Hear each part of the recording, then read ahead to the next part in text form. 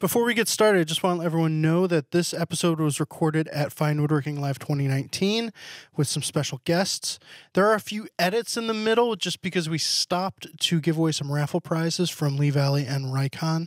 So didn't see any point in including that on this rebroadcast. But you do want to stick around to the very end because Vic Tesolin might have forgotten that I always get the last word here on Shop Talk Live. But first, here's a quick word from one of our sponsors.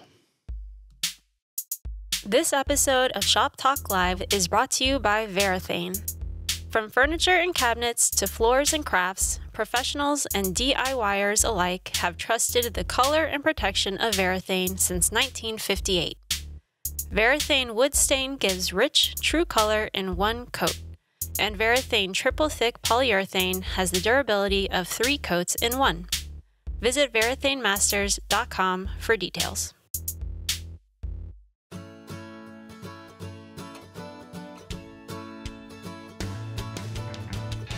Oh, that's me.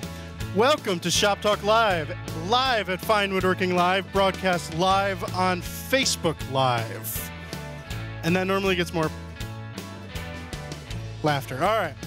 I am your host, Ben Strano, and tonight my co-hosts are Fine Woodworking Editorial Director Tom McKenna. Hi. And Associate Editor Anissa Kapsalis. Hello. Capsalis. All of us here at Fine Woodworking are incredibly proud of the caliber of presenters that we've assembled at this year's event. And I think it's safe to say that there's never been such a concentrated amount of woodworking talent under one roof since Fine Woodworking Live 2018. So tonight we're going to give our loyal listeners a reprieve from hearing us droll on about our woodworking misadventures and bring on a few of our Fine Woodworking Live presenters. A who's who's of woodworking rock stars, including Nancy Hiller, Christian Becksvoort, and Vic Tesolin. But first, as is tradition here at Fine Woodworking Live, we want to welcome our first guest, Joe Taylor, Director of Sales for Rikon, one of the biggest sponsors of this year's event, and many others that we've done. Welcome, Joe. Thank you for having me. How's everybody doing?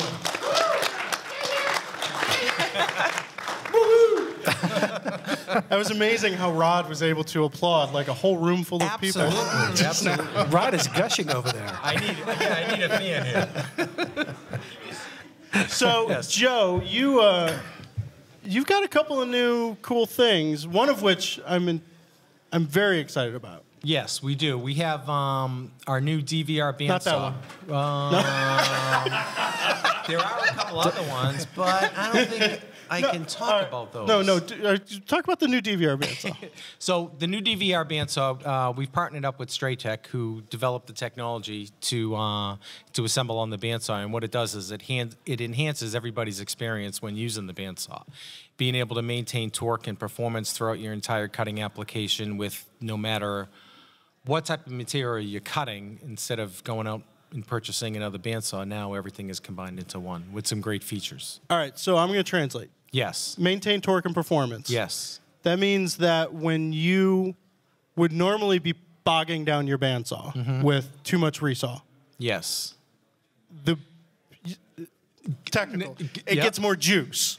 It gets more juice. The motor gears up, and it'll maintain the cutting speed for the blade speed and the motor RPMs. Okay. So you're never going to lose power during the entire cutting application. And then the other really cool aspect of that is that you're able to slow the blade down. You can slow the blade down. It has adjustable variable speeds within each function. The control box that we have, there are 4 functions. One is for wood, one is for metal, one is for non-ferrous metals, and the 4th one is for plastics. And within each one of those categories, we've predetermined what the optimum speed range is and cutting range is for each material or application that you're doing. For example, with wood, we have a resaw function, there's a bowl blank function, there's a scroll function, and the 4th one is rip crosscut function. That's why I have Rod here. Thank you, Rod. Yeah. It reminds me of all the ones I forget. So you're actually able to, like, even within woodworking, Yes. change the function of the bandsaw, the blade speed, for different materials. Correct. And they're not, you still have to choose the proper blade for those applications, but now everything is tied into one. We take the guesswork out of selecting the proper speed to get their proper performance and the cut out of whatever you're cutting. And it's worked out great. Cool. Yeah. Now, can we talk about the? We should talk about this. Don't say it. Which one? Can we talk about your turning Right. system? Ooh, turning systems. Well, one of the things that we're doing, we're sliding into. I don't know if sliding is the right word, but Turning you'll into. get that maybe later on this year. We've developed additional profiles for our turning system that we have now, the insert cutting tool system, but we've also developed a range of traditional turning tools, gouges, spindles, roughing gouges, parting tools, skews. So we're going to have a whole range of individual turning tools that will be available to fit in our system that we have with the handle, with the quick lock change. So like that beefy, long handle. Yes. That has a lot of weight, which gives you a lot of control. Yes. You can take out the carbide cutters that you bought with it and Yep. put in a bowl Put in a gouge. regular, half-inch bowl gouge, a spindle gouge, a parting tool, a skew. So we have prototypes at our booth, so feel free to come and check them out. And then all those will be available in the fourth quarter Cool. of this year. So we're really excited about that. So what's the fourth quarter? Oh, I'm sorry. Oh, Q4, sorry. That's later on Wait, this you're year. a Patriots fan. You should know all about the fourth quarter. Yeah, come back. So that'll be, October 1st or Okay. sooner. But some of our new profiles that we have what we call a Paisley. We have two Paisley cutters, one for the left, one for the right for doing some inside bowl turning. We have a half moon cutter that's really nice. Those will be available within the next 30 days. And we have samples of those too at the booth. Cool. That you can come and check out. So we're excited about that. In the bandsaw category, we just updated our 10-inch bandsaw. Now we have a 10-inch deluxe. So we took all the bells and whistles that were on the 14-inch deluxe and put it in the 10-inch model with spring-loaded toolless guides, quick release, improved fence system. So that's And Rod chiming I don't in know, again. Rod's showing me two. 2-speed. Oh, that's right. It's 2-speed too. Look at that. It's a good thing we're here, Rod. Yeah. Yeah. See what happens when I have half a. I thought he Yeah. was flashing gang So symbols. the 10-inch deluxe model. Yes. Is 2-speed. 2-speed. Kind of geared towards the maker community. Right? Yes. Yeah. 2-speed, half horsepower motor. Again, toolless blade guides, improved fence system, and it's just a phenomenal saw. All steel frame construction, real heavy. It's not a toy. Nice cast iron table. Because normally 10-inch saws are like afterthought, not necessarily built like the other saws in a class. But this is This is built to last. I mean, all steel frame construction. Our 10-inch model that we had, previous to this is still a live item, and we're very successful with it. We get a lot of end users that use that as their secondary bandsaw. They'll dedicate their larger 14-inch bandsaw to do specific, resawing applications, and then for all their dimensional cutting, they'll use the smaller bandsaw, which is great to have because you're not going to use it till its fullest capacity, and both of them, pack plenty of power. And updating it to the half horsepower motor, being able to put 2 speeds on it for cutting in non-ferrous metals it was a great choice for us. Is that one available now? I'm sorry? Is that one available now? That is available now, yes. Cool. Yes. Hey, Joe, I have one question. Do you mind? Sure. Yeah.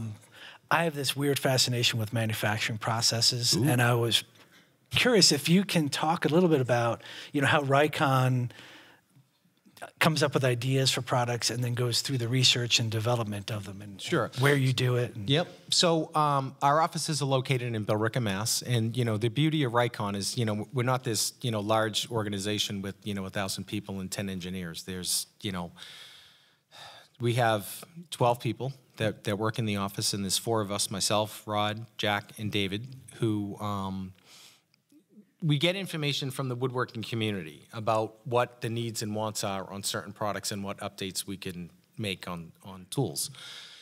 And, we take that in our offices in Billerica. We have a little area out back where, Rod's always out there, changing stuff around, drilling, grinding, and, changing things up to see how things are going to work. We take those ideas, we put them on paper, we have discussions with our factory. Our factory puts them all together, and we prototype it. They send us the prototype. We go through the prototype probably 2 or 3 times. We go back and forth with our factory through communications, whether it's email, video chat. or us just sitting down, in a room trying to, pinpoint where all the improvements need to be made with a simple function like a knob. When we were developing the 10-inch bandsaw with the toolless guides, we said, all right, let's make them toolless. We'll put knobs in, but we'll spend a week because we go through what every end user goes through with the saw, tilting the table, moving the fence, putting their hands underneath whether they're trying to track a blade, et cetera. And we come up with all these thoughts and say, oh, this isn't gonna work. And then again, that goes to the factory, we get the samples in, and then once everybody signs off on it, then it goes into production and we put a launch date together. Cool.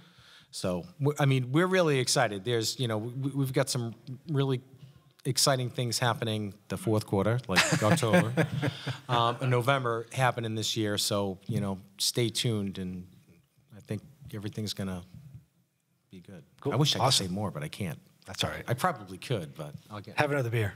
Yeah. Yeah. There you go. Yeah, somebody I hope I answered all those questions. Get him a shot. Yeah, I know it was kind of, we bounced around a little bit on it, but again, it's the meeting of the minds when we get in the office. We have a product meeting every week that lasts, sometimes it lasts 4 hours because we're screaming at each other about, whether it's a knob or a screw or the size of an Allen wrench, But it's, we put a lot of effort and work into it, and, hopefully the end result is good because we see the product out in the market and it's doing well, so. Great. So what do you have here for people to check out? So we have the DVR, the 14-inch DVR bandsaw. We have the prototype samples of the turning sets with our, traditional turning sets with the new profiles. And in some of the classes that we're doing, we have 2 of our larger lathes and 1 of our 18-inch bandsaws as well. Thank you for And providing then, those. we have cordless drills too, believe it or not. Yeah. And they're here. 12 volt. And they're here. Yeah, Nice. 12 volt, lithium-ion batteries. Nice, compact, not that expensive, but great to have around the shop. Good workshop size. And maybe we'll just give one of those away too today, along with the backpack. So if you want to do that, we could do that. If you keep me up here longer, I'll give more stuff away. And more beer. Get more beer, too. More beer. More And beer. everyone's like, yeah. Just stay there. Yeah. Yeah, so everybody hang on to the tickets. We're going to do the giveaway at the end. Yes. Just so everybody who comes in has a chance. And we've got... I stole from their table. I walked up to Joe. I said, hey, we're going to give away a backpack. Yeah, he was like, there you go. okay. Yeah, sure. But we've got the Woodworker's backpack, which is awesome. Thank you. And it's got like 412 little nooks and places to put tools and stuff like that. So we're going to be giving that away. And Vic is going to help us give away some stuff later on, too. And so everybody stay tuned. Must be present to win. But thank you for coming on, Joe. Well, thank you for having us, and thank you, Fine Woodworking, and thank you, all you woodworkers out there, for supporting our brand. Yeah. Thanks, Joe. Thanks, Joe.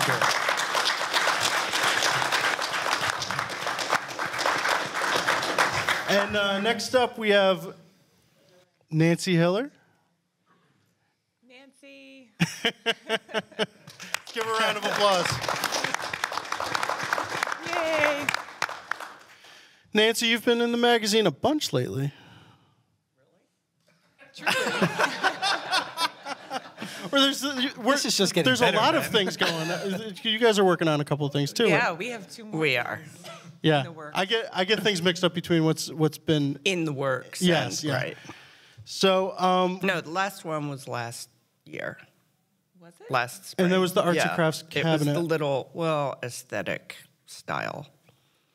Pre-official arts and crafts. okay, we're getting, yes. Which is going to be here in the exhibition. Yeah, and Oh, if is it? anyone wants to look at it and critique it, go for it. Just know that that was the one I did for the article, so it was made under the gun on a shoot. the gun. And so, And every table saw cut had Anissa going, hold, Pause. hold. right, and the little framing miter clamp holes are in it, and anyway. She's doing that woodworker thing where she's pointing Yeah, out every don't look at my mistake. mistakes. They're everywhere. Don't look. mistakes. I just want people to know that if I had had my druthers, I would have brought my massive Harris Libas reproduction sideboard, because I'm proud of that piece, but that would have required a lot more advance notice and planning and driving than I was able to pull off. She had about a week notice to bring something.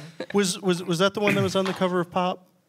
No? Yeah. Yeah. And the cover of my book, Beautiful English piece. Arts and Crafts Yeah. Furniture. Yeah.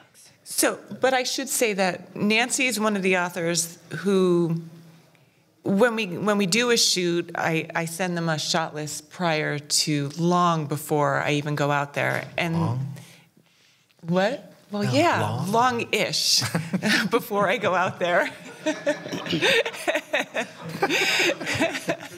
No, more than that. Manage expectations. But Nancy, rather than making just props that end up nowhere in the end of it, she usually ends up making she'll make 2 full pieces instead of 1 piece and parts of another piece. And this particular shoot, she had 1 finished already when I got there, and she had 1 that we put together on the shoot, and then she had a 3rd one that was partially taken to one stage. I don't remember exactly what, but almost finished. So we were able to switch from one to the other, and it just makes everything go so smoothly. And so one of those is really treated more like a prop than a piece of furniture. And I'm kind of quoting Mike Pekovich there, but you know, it really helps the shoot when somebody's as prepared as Nancy is, because you're moving from one. Is she making faces or something? Yeah. What's going on? I don't consider myself. Here's how I prepare. We're like, by my standards, falling behind, and so I'm in the shop at 5:30. You know, catching up in the morning. I mean, after working. Yeah. Anyway. Well, from my view, it seems as though she's super prepared. So it's just because I make her good coffee. She makes really good coffee. Well, we fielded the Shop Talk Live audience for some questions for our guests today, and the first one that came in for Nancy is from Jim. And let's see, in terms of aesthetic value, is there a line for you between fine furniture and cabinetry? Ooh, that's a good one. Well, it depends on how you define aesthetic value, I think. And I define that broadly. So a lot of people, I think of aesthetic value in terms of visual beauty. But aesthetics has to do with all of the senses. And so I would say that the aesthetic value has, a piece of built-in furniture, a kitchen cabinet, can have as much aesthetic value in terms of touch, being pleasant to touch, or frankly, how smoothly the drawers function even. Yeah. There's an aesthetic to that. Even how quiet are the drawers? I had one architect client express a preference for one brand of drawer slides, mechanical drawer slides, over another, purely on the basis of sound. So that's aesthetic too. I don't usually answer either or questions in a straightforward way, in case you haven't noticed that. And I am also keenly aware that among furniture makers, and I was trained to be a traditional furniture maker, there is something of a ranking of built-ins and kitchen cabinets, for sure, below that of freestanding furniture. And I rebel against that kind of hierarchy, because each type of furniture has its place, I think. So have I muddied the water sufficiently, or should I go on? No. Yeah. Well, so I can't draw a line. I won't.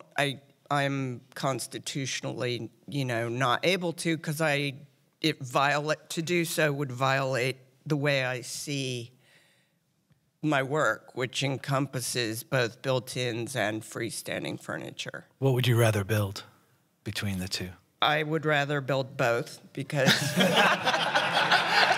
because I build what, for the most part, I build what people ask me to build because it's my livelihood and I need to make a living. I have shaped the course of my building and designing career in the slow times, primarily by building spec pieces and then pitching articles. And if you or other publications are willing to publish them, that published work enables me to somewhat steer the course of my reputation so that with luck, and it's more than luck, it's by planning and design and hard work, people then say, oh, I saw that thing you built for fine woodworking and I loved it, and will you build me one like it but out of this wood and to these sizes or whatever. And so that's how I've been able, without any kind of real capital backing, to steer the course of my career somewhat. It is very much related to publishers being willing to publish my work. Well, I feel the need to promo something else because you had talked about it's not about luck, it's about hard work and planning.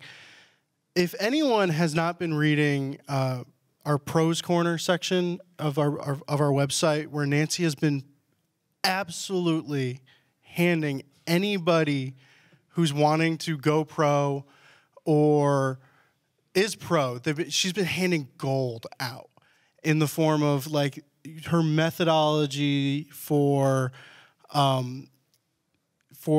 working through the process of design with clients, going through things like monthly checklists of, like you had one about your Nancy Hiller's reality checklist about the difficult aspects of going pro and the things that people don't think about. Things you need to ask your insurance agent. It's just, if anybody out there is wanting to go pro, you absolutely need to check out that series because it's a thankless job, but you've been killing it on that front. It's not a thankless job to me because this is all stuff I've learned over the years through the School of Hard Knocks, and it has cost me greatly in terms of money and angst and sleep. So I'm happy to share it. I know that some schools have business components to their instruction. I can only say that having been through some formal training and then earned my living for most of the last 40 years in a variety of other people's shops and then run my own business, I have learned so much just from out of a school setting because there's so much, you learn a lot in a school setting. Schools are invaluable educational opportunities. They offer invaluable opportunities. But there's something about being out there on your own. So you may know how to do all kinds of things, but suddenly you're on your own, and it can be a very lonely and frightening place to be from time to time, depending on who is your client at any given moment and depending on other things like the economy. And so I'm happy to be able to offer what I can from my experience to others and hopefully save them some of the angst. Well, we have one more question, and I think that this one's gonna be good too. All right, so this one's from Jeff. If you could only design or build, which would it be? And why? And we all know that there's. It's going to be I'm not just going to yes. say either or, right? So we already know that. See how she gets to not saying either Right. or. So, I mean, I would say that ultimately my answer is I guess I would be building at this point because, I mean, I've worked for other people where I didn't get to do the design and I've worked for myself, and then I've been paid to design stuff for other people. But the brilliant thing about making something is that you get the satisfaction in 3 dimensions and sensually. You know, it's aesthetic in all senses. You get to touch the wood and smell the wood and feel the wood. And you are, I really think that people who make things are, in a sense, like magicians, because they take something that was either just an abstract idea or perhaps a well-formed idea or a 2-dimensional drawing and transform it into a 3-dimensional useful object that will affect how other people live their daily lives. And so ultimately, I'm afraid it has to be making things in the end, which surprises me, but it's true. Huh. Cool. I'm surprised. Thank you. Thank you. Well, Nancy going? Hiller, Where you going? thank you so much. Somebody buy her some wine or something. She has earned it. She vowed not to drink before going on stage. All right, our next guest is Christian Becksvoort. There he is. There he is. All the way in the back just to scare me. Scare you. I'm not going to introduce him.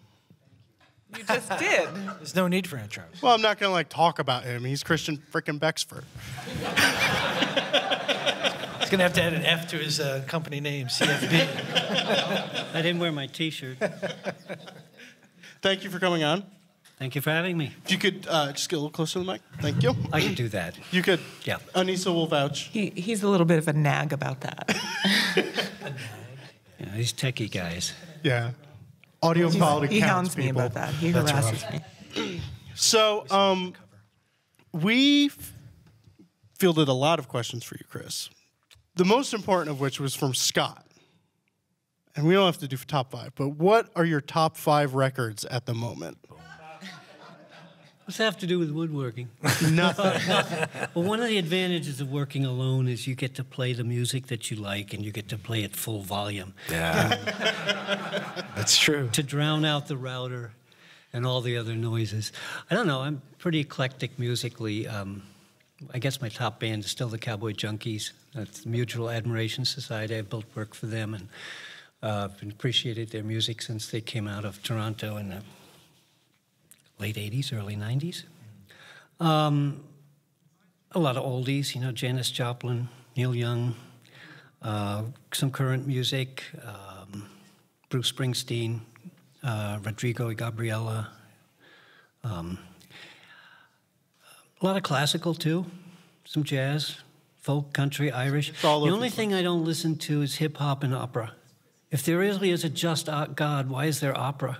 I just... People There's with your squeaky headline. voices that go... "Woo." Just, no. They're not allowed in my shop. Other than that... Well, now that we've offended the opera community, Yes! We're hitting a high note. oh, and Tom begins. Oh, the hate mail will come in. They come in threes, people, so watch out. We're done? Nothing else. All right, so in the furniture front, from Josh, what shaker element do you see reproduced poorly most in modern versions of the classics? I think proportion for the most part. People tend to go out and buy 3/4-inch lumber and then use it without taking into account the size of the overall piece. Another thing that I think most people don't realize is that most of the shaker furniture was very understated. You know, people call it simple, but it's not. It's very well built for the most part, the stuff that survives anyway. And what I really like is the fact that it's clean. I'm showing my personal prejudice, but I'm not a gingerbread person. I admire Mike's Kumiko, but finishing that and dusting it, you know. And when you have tusk tenons and you got gingerbread and you got fancy moldings, those are all just dust catchers in my book. But that's just my opinion. I grew up with Danish modern. I like smooth, flat surfaces. I like good workmanship, but you don't have to dress it up. Again, that's just my opinion. That's the way I operate my business. So that's a good woodworking question, though. So all right, this brings a side question. People use 3/4 inch lumber because that's what's readily available to them. Do you think that most of the time they should be using something thicker? If it's a bigger piece, they should be using thicker. If it's a smaller piece, it needs to get planed down to the appropriate dimension, the proportion. Okay. But there's, like, in shaker furniture, you don't see more 5/8 inch. It's all depending on the piece. So it's all about proportion, like you just said. But so I mean, I'm asking a stupid question right now, really. You look at the shaker chair. I mean, the original New England ladder back was pretty stocky. I mean, they used 1.5 inch stock for the most parts, and the shakers kept paring it down to 1 1/8 inch, and some of the chair parts are down to 1 inch, and they've survived for 200 years if you treat them right. But you can lift those chairs with one finger. So in your house, do you have any shaker originals? I have a shaker sewing basket, and I have a shaker #0 child's rocker. Oh, wow. For my grandson. Wow. That's it. And it was in use? Yeah, it's been used. Nice. It was actually leftovers from parts when Mount Lebanon closed. They had, obviously, chair business was big doings there for a while, and they had a lot of parts left over, and Brother Arnold managed to get a hold of some of them, put the chair together, and let me have it. Wow, what a prize. That's awesome. Yeah. That's incredible. Well, all right, so our next question, because of course we have to have a finishing question. Oh, boy. From Eric. What finish are you using on most of your pieces? Polyurethane, oil? Why? Okay, I've written about 80 articles, and 60 of them have been project articles, and each one says the finish I use is oil and varnish. Got that? Oil and varnish. Varnish and urethane are both oil-based, and you can mix them in whatever proportion you like. You can't do that with lacquer and a couple other finishes, but by adding oil to a varnish, you're creating what's called a long oil varnish. In other words, it has a larger proportion of oil than varnish. The oil is slow to dry. The varnish causes it to dry a little faster and give it a little bit more protection. And to be honest with you, I don't think I've ever used the same finish twice. I just, whatever oil I happen to have, mix them together, see what works. And I've had pieces in my showroom now that have been sitting there for 30 years, and they still look really decent without any touch-up. The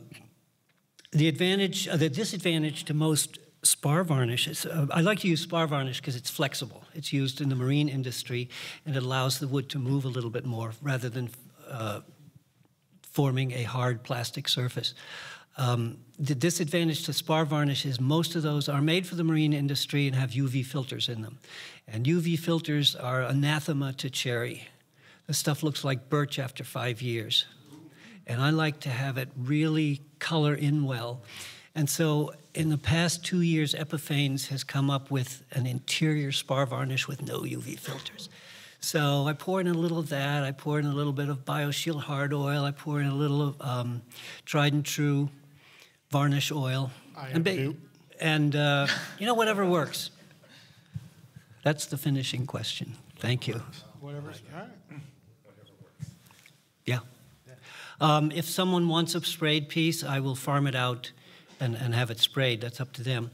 I don't recommend things like conversion varnish because that's one of those finishes that dries so hard that you can't repair it. In other words, if you try to refinish it, it doesn't stick to itself. You pretty much have to strip the whole table. When I first started, I built a 24-foot conference table in 3 sections, and it was a piece that an interior designer designed. And she wanted 2-inch cherry, 3 separate tables, 4 feet by 8 feet, 2-inch thick cherry, and the grain ran side to side, not length, side to side. You talk about wood movement.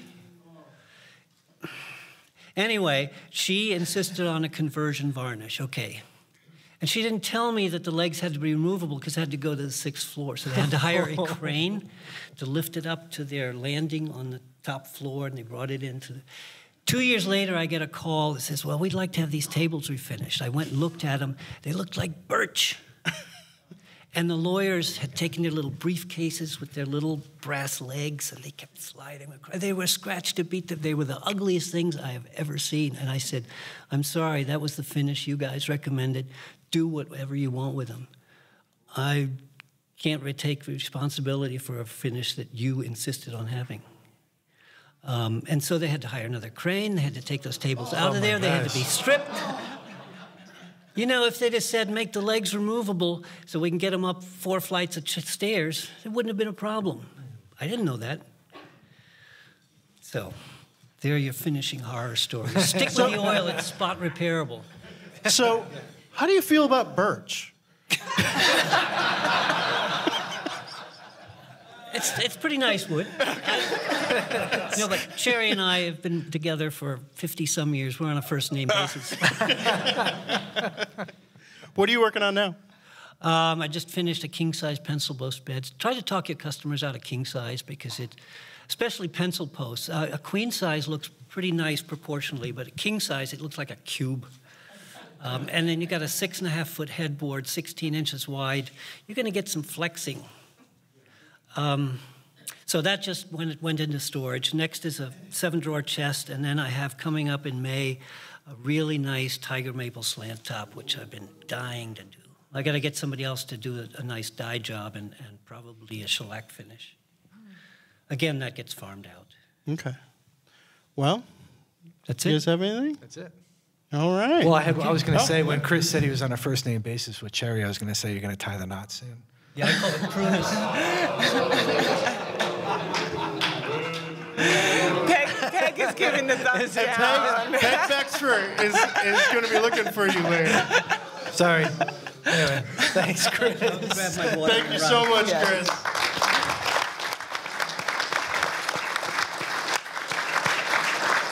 All right, and we've got, come on. Watch the camera.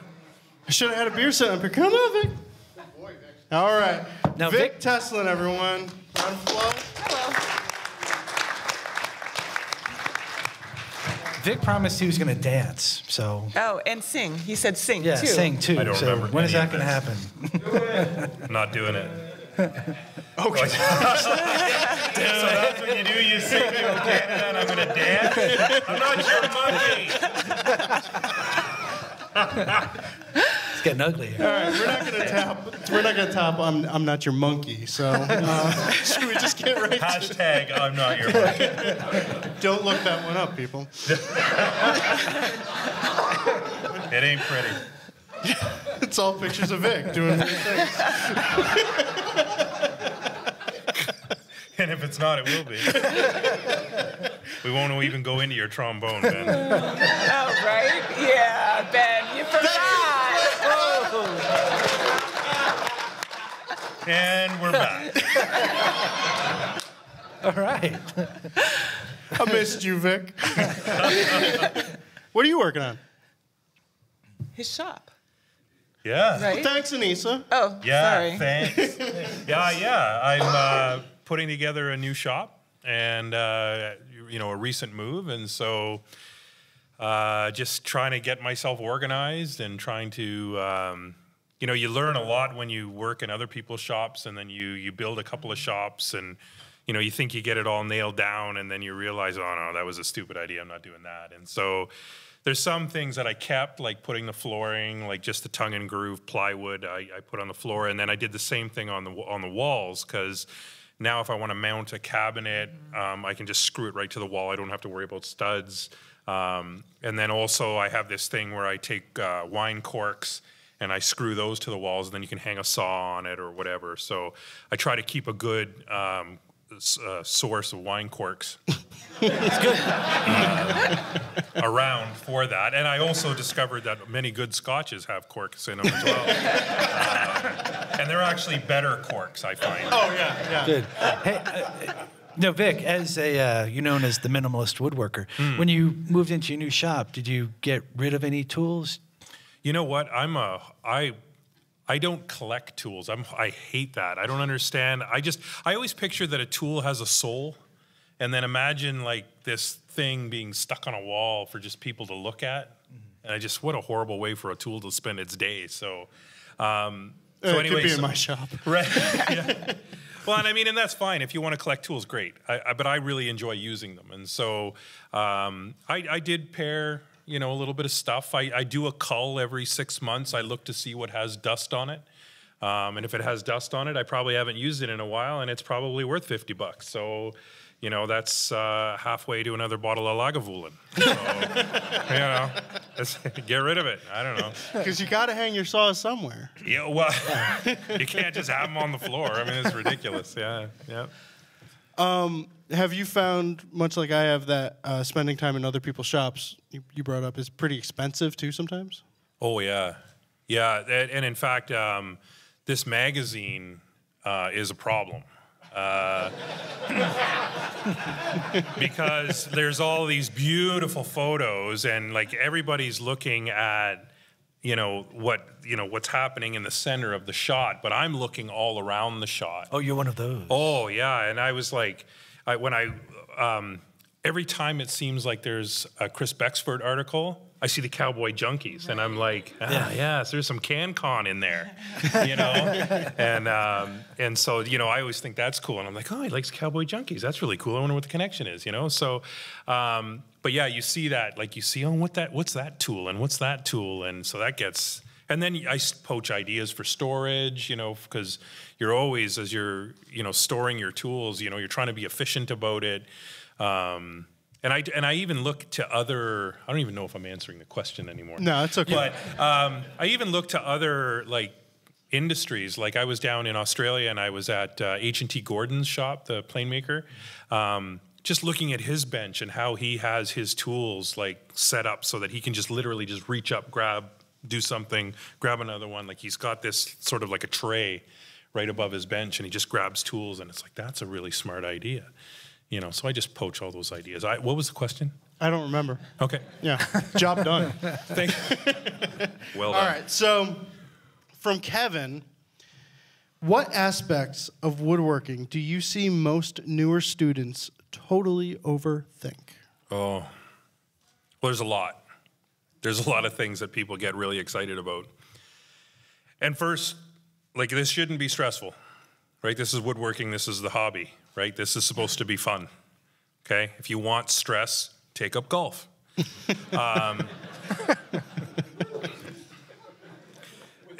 With wooden clubs. I think the one thing that people who are new to woodworking really focus too much on is measurement. And I was struggling with the words measurement and accuracy because the two are not the same. A lot of times, you'll see a new woodworker, kind of shy away from hand-cut joinery because, I don't know that I could saw straight and I'm worried about that. But, they'll come up with some elaborate jig to very dangerously put a piece of wood on and over a table saw blade or something. And I think that, I think part of the problem is that, you don't want to practice because you'd hate to do that, right? Like, and become good at something. In golf, you just buy the next year's $300 driver, and you'll get another 5 yards for sure. And straight, right? Yeah. And so, like for me, I tell people like if you want to get good at cutting joinery, then cut some joinery.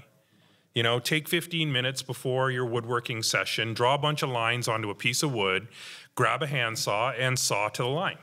And you'll be amazed that within a week, you'll be cutting incredibly accurately, and you don't have to worry about it anymore. It's funny. I'm sorry. It's funny that you mentioned that it's been a long time since I hand cut a dovetail, and I did it on a project. Before I did it, I did exactly that. I scribed a bunch of lines and I just cut on some end grain, and it got my muscle memory back like that. Absolutely. And so, but you got your muscle memory back. Yeah. Right? Which means that it was there to start with. And so, instead of worrying about buying some jig or fixture or something that you can dial in to 1/1000th of an inch, if you're working to 1/1000th of an inch in woodworking, you're in the wrong stratosphere already. Like, you know, yeah. Thousandths of an inch is for NASA.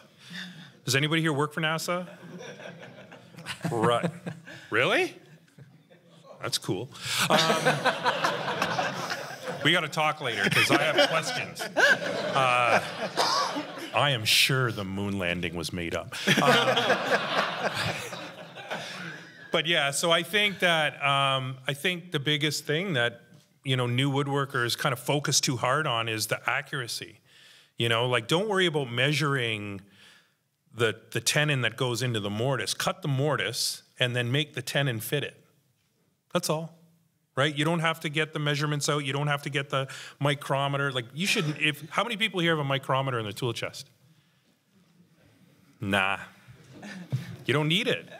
Right? You don't need it. It's giving you a false sense of, you know, you always cut joinery referencing one off of the other. Cutting joinery independent of one and the other and then expecting them to go together is madness. You know, that's when I cut my first pair of dovetails, I was like, oh, okay, I'll cut these and then, well, I guess I'll measure them and then I'll transfer these over here and I put them together and guess what? Didn't fit. You know, so don't put that stress on yourself. You know, don't, like with new woodworking, like just enjoy it. You know, make a couple of cutting boards, you know, make something fun. Don't try a new skill on a project. Like, that's madness. You know, you hear about people like, oh yeah, I've never used this finish, so I'm going to use it on this project. What? Practice. And that, you know, that's to me, that's the biggest thing that they don't do enough of is practice. I've always wanted the piece to be perfect. Oh, and forget it. I've given up on that. Yeah. Finally, thank God. But it's like, well, especially, and I've seen your work, so I would give up on it.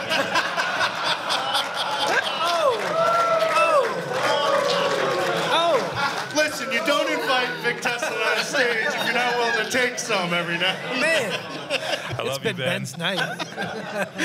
But like especially the first few pieces I made, I just like, they needed to be perfect because my kids were going to hand them down. Right. And it's a lot of pressure. The kids don't want it. No. Yeah, and now, like, I finally accepted, like, oh, that dovetail sucked. Well, okay, try harder next time. You know? Well, you know, and I think, like, shop furniture. Like, I always tell people, you know, you need shop furniture. You need cabinets in your shop. You need shelves. You need a stool. You need all these things. So don't cut your teeth on something you're going to give to your mother-in-law, right? Well, because she's going to hate it anyway. But you know, cut your teeth on doing something in the shop, you know? Yeah. And if it doesn't turn out, put it in the shop, right? Like, I'm working on the second of the Minimalist Woodworker books, and so the angle I'm going with is like, you know, this can be used in your home or it can be used in the shop, depending on how it turns out. Right? If you screw up the dovetails and accidentally cut on the wrong side of the line and they're really gappy, don't throw it out, don't burn it. It's a tray. Right, it's a tray, right. Get some veneer, put the veneer in the gaps. You've learned your lesson, put it in, now store planes in it, and now you know when every time you look at it, you're like, cut on the right side of the line. Right? So, you know, that's another thing. Just do that. Don't, I'm going to build this, or I'm going to reproduce the conoid chair and then try to learn all that. And then it looks like crap. And what are you going to do? I already have 3 conoid chairs in my shop, so. Right. Like originals? No. Oh. With like, quotes. wow. None. like none. All right. So the next question that we have for Vic is, a while ago you posted, from Steve. A while ago you posted a video of a tattoo that you have that has leaves representing your favorite woods to work with. For those of us who are crap at identifying tree leaves, what are your favorite woods to build with? Yeah. They got that from the tattoo. Yeah. Wow. Oh, this tattoo? Yes. Oh, thank God.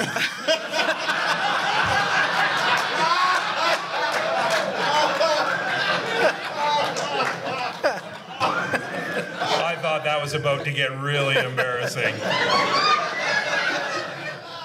Wow. Wow. You just saved my life. So I got this tattoo because I like tattoos, obviously, but there are certain woods that I love working with, and of course the first one on the branch is the maple leaf, because for obvious reasons. If you can't tell by my accent, From Fargo. New dude to boot it. Yeah. Are we filming this? Not as far as you know.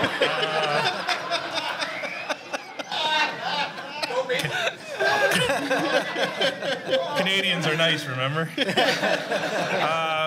So, I mean, I think that, like, I've got a lot that I work with. I love maple, oak, cherry, walnut, birch, pine. Love working with pine. Especially where I used to live up in the Ottawa area, there was a huge tradition of pine furniture. And mostly because there were humongous pines in that area. When we used to be owned by England, we, don't laugh, you were too.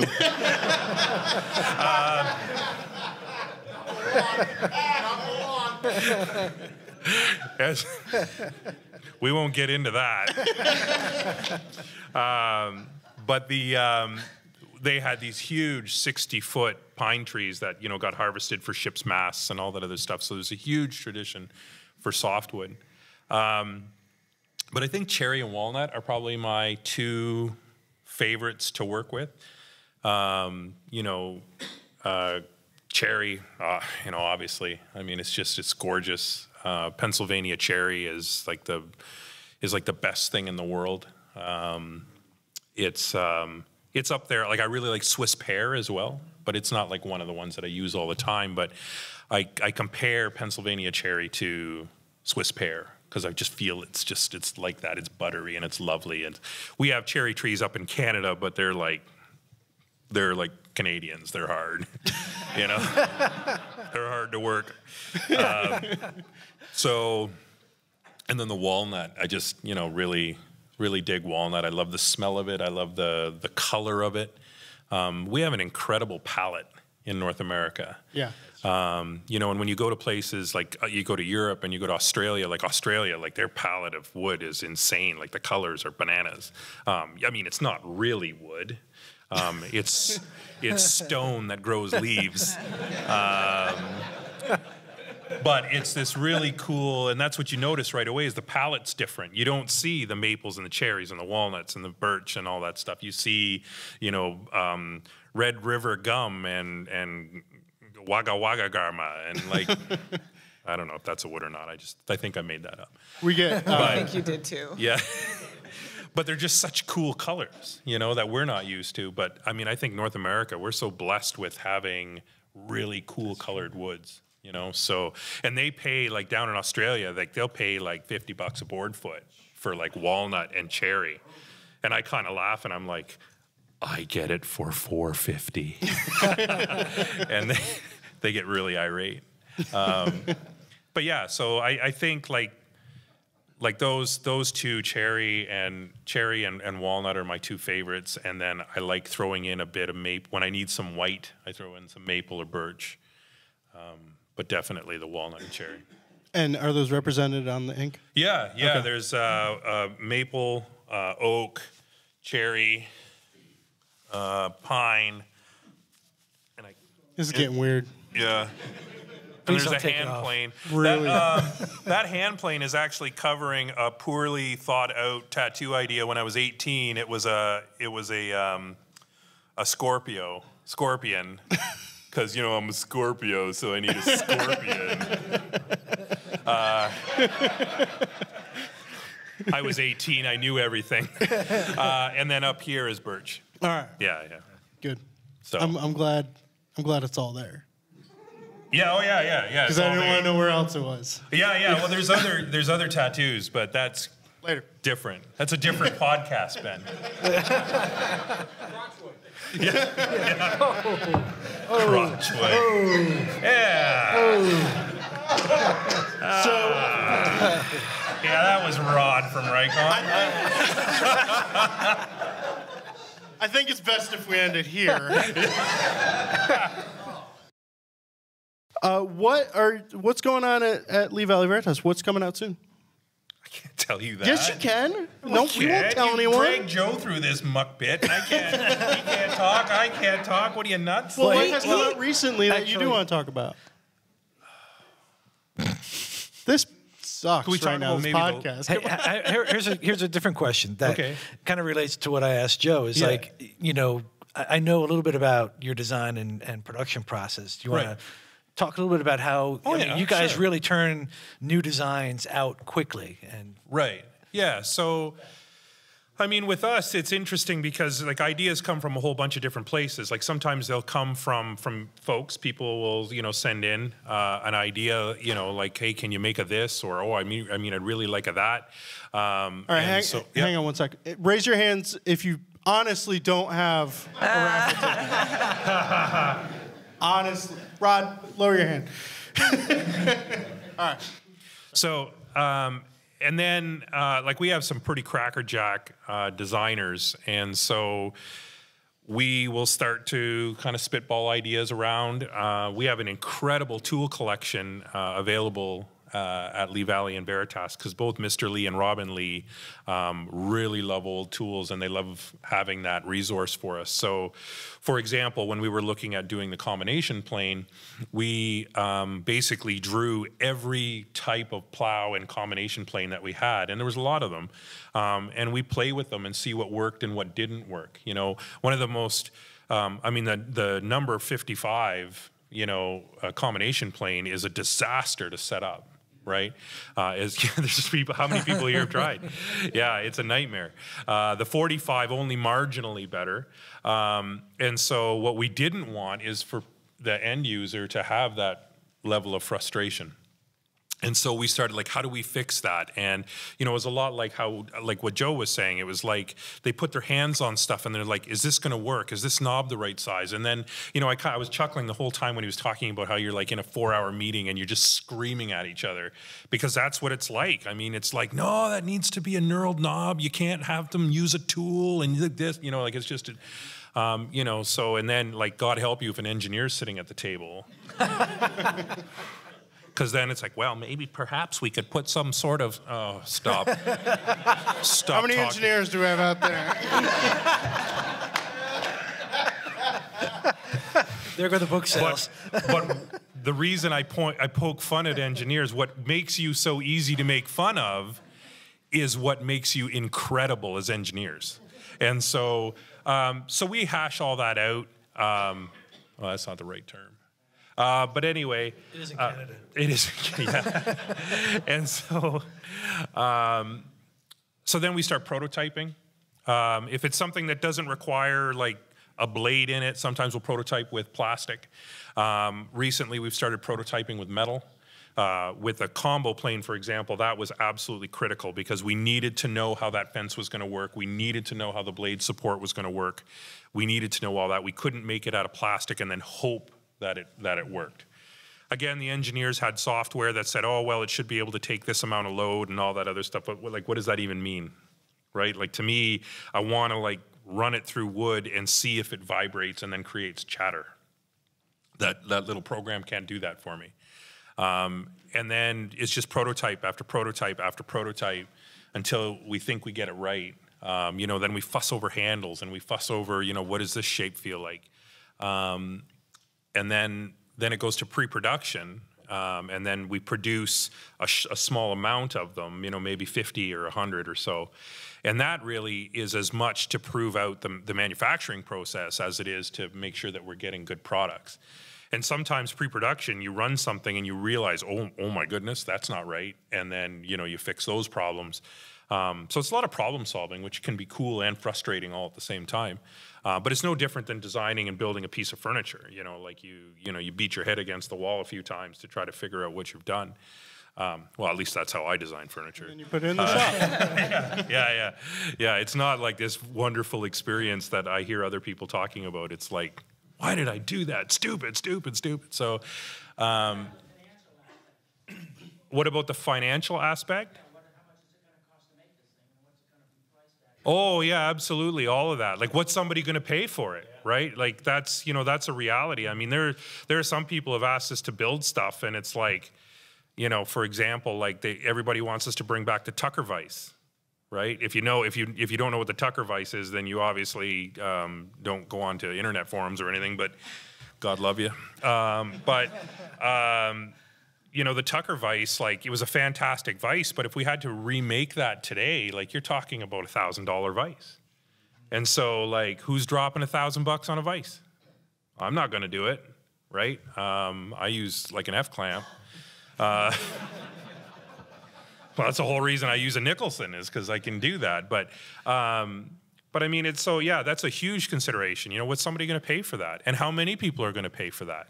You know, you get a lot of people saying, oh, I want a circular plane, right? Or whatever. And, you know, the circular plane is an interesting tool because in theory, it worked really well. It's like cigar shaves, right? Cigar shaves, in theory, it's like, oh yeah, you can get a really tight curve. And it's like, no, you can't. Have you ever tried to balance the blade and that front of a cigar shave on a surface and then cut consistently? No, not on your best day. And so it was the same thing with the circular plane. It's like, it doesn't actually create an arc of a circle, right? And so I won't get into the, you know, math because I really don't know it, but that's what our engineers are for. It's more like a parabola. But so, yeah, it's not going to do what we hope it does. And then, so we're futzing around with it. And anyway, then hopefully, you know, it goes to production. We hope that we get the numbers right, you know, and say, yeah, let's make, you know, X number of these. But it just seems like, I don't know, it just seems like the more expensive plane we put out there, the more people want it. And so it, like, kind of goes against all the sort of like, well, oh my God, who's going to buy this, you know, kind of thing. That's how I felt about my first book. I was like, well, just print 10 or 12. I mean, don't, you know, who's going to buy this thing? So, but yeah, and then it goes, it hits the market, and then, you know, it releases in North America first, and then it goes out, you know, we have distribution in, I think, 25 or 27 different countries. Wow. Do you send prototypes or early production models to woodworkers to we do. Give you real feedback? Yeah, we do. And we try to pick, like, everybody wants that, right? Like, how many people here would like to be on the list? Right. But we don't want a fan. Right? Like, we almost went, yeah. Yeah. Oh. Thanks, Diomi. We almost want to send it to somebody who hates our planes. Right? Because you want somebody to, yeah, who put their hand up for that? I saw that. Well, come and talk to me later. But yeah, I mean, we don't want somebody going, oh, it's Veritas, I love it, it's fantastic. Like, that's ridiculous. Like, that's not going to get us anything, right? We want people to pick it apart. You know, we've worked with a couple of people who are like, you know what, this is dumb, this is stupid, don't do that. You know, do this. It's like, that's what we want. You know, we don't want, you know, happy, wee, everything's great, because it's not, really. The April 1 tools? Yeah. I don't know what the status is on that. Yeah. You want to see the April Fool's tools? Yeah? Okay. All right, well, I believe that does it for this episode of Shop Talk Live. I normally have this part on the script, and I don't, so send us your questions, shoptalk@taunton.com for anyone listening on the airwaves. And thank you, and everyone, thank you for being here. Thank you for coming to Fine Working Live, and we hope you have a blast this weekend. You will.